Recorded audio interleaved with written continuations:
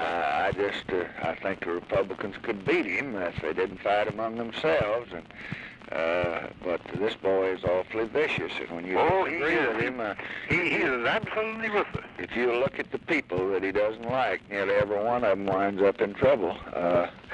I have had to tell 2 or 3 departments that he's got little men in. If I catch you touching this again, well, you remember when you came to me the first week I was in office and told me what they were messing around about your foundation? They do it with Truman. They do it with anybody that doesn't go along. If a congressman or a senator, and the other day they started to break up General Motors over here. Did you see that story? I saw that. I never heard of it. The Attorney General never heard of it. And we developed it out, and there's one of his goddamn boys, this Ralph Nader. And this fella, well, Ralph Nader's out of the government, and this fella had left the government a year ago because we were pushing in, and he took a copy of this stuff with him. Well, so it's pretty. Old Joe was pretty rough, and this boy is rougher than any of them. He's much different from what Jack Kennedy was. Jack was not a vindictive person. No, he wasn't. When you disagree with him, though, Mr.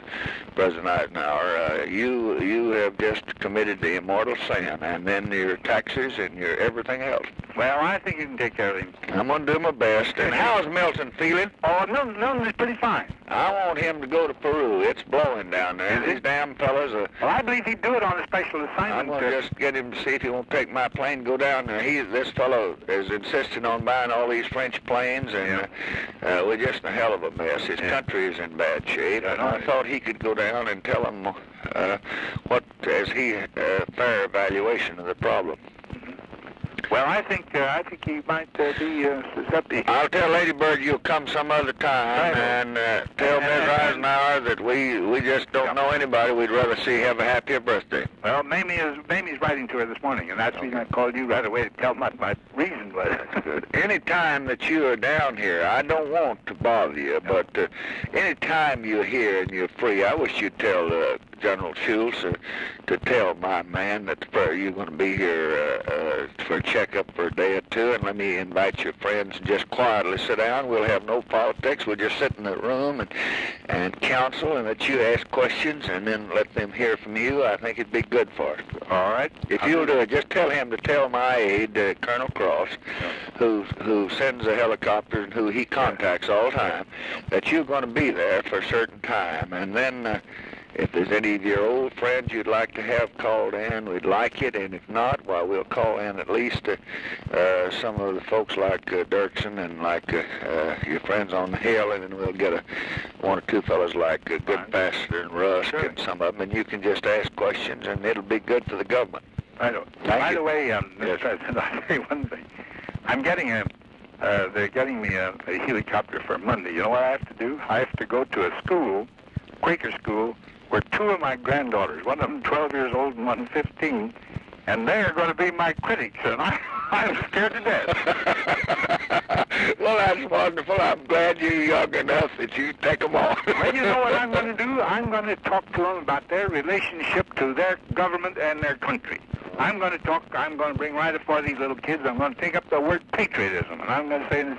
Getting a bad word, and I want to just convince you that it's a noble word. That's right, and we're short of it, Ray. We need it to emphasize right now. That's what I'm going to do. Well, that's good.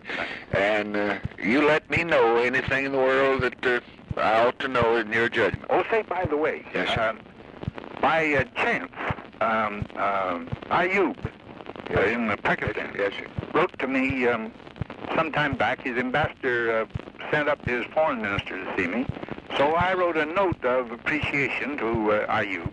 He ran a letter, and he said to me, there's nothing that this government desires more than to improve our relations with the American government. Yeah. And I've known this fellow a number of years, and I like him. I like him better than anybody that I have met in that part of the world. And we've got this government run over with Indian pro-sentiment. And I picked, I've got Bob Woodruff's, one of Bob Woodruff's better men, a fellow named Oehlert, and asked him to retire from Coca-Cola, or to leave it, get a leave of absence, and go out there. Got a letter from him yesterday.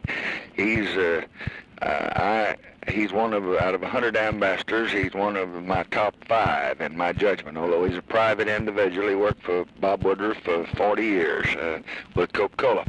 And I'm doing it to try to improve things with Pakistan. My trouble is, damn it, every time you start talking to them about something, they're just like the Red Chinese.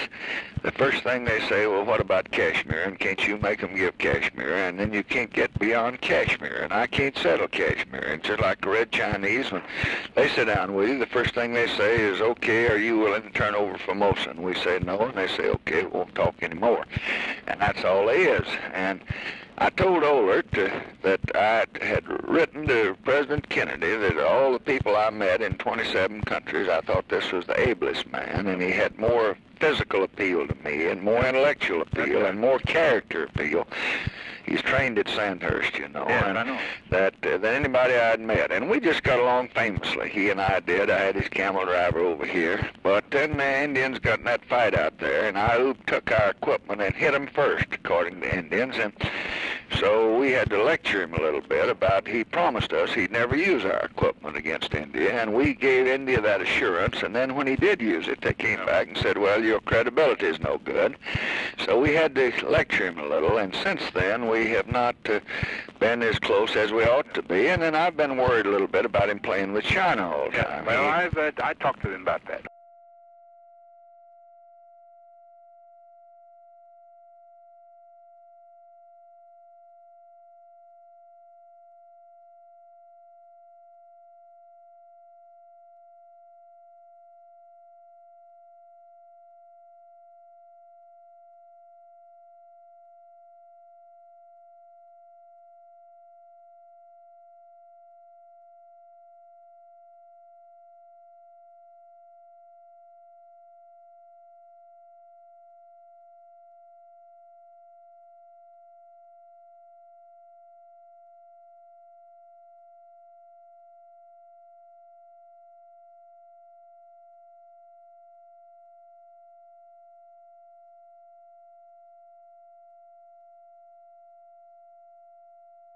But Oehlert, Benjamin Oehlert, O-E-H-L-E-R-T, is our ambassador, and he was with Bob Woodruff at Coca-Cola 40 years. And I think that he is a conservative, prudent, able fellow that has my complete confidence, and I think he'll appeal to Ayub if we have a chance to let him work his way in. Well, that's very good, because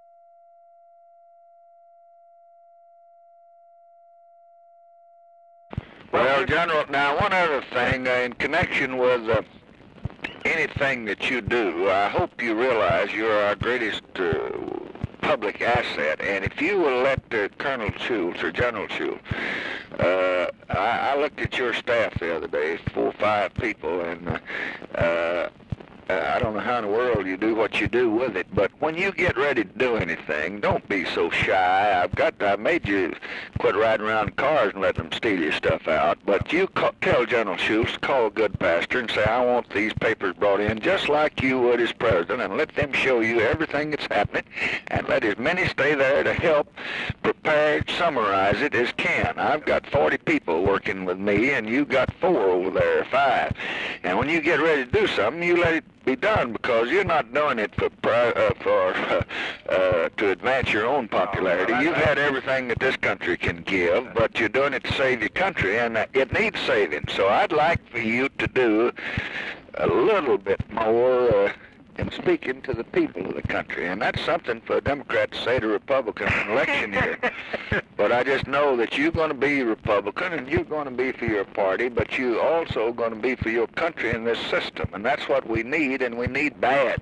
And if I didn't have Dirksen, I'd be in one hell of a shape. And if you'd had to rely on Bill Nolan and Otto Passman, you'd have been in one hell of a shape. But Sam Rayburn and I knew that you were a patriot, and we tried to show it as best we could. And you have paid us back 100% with good interest. Well, I'll do my best.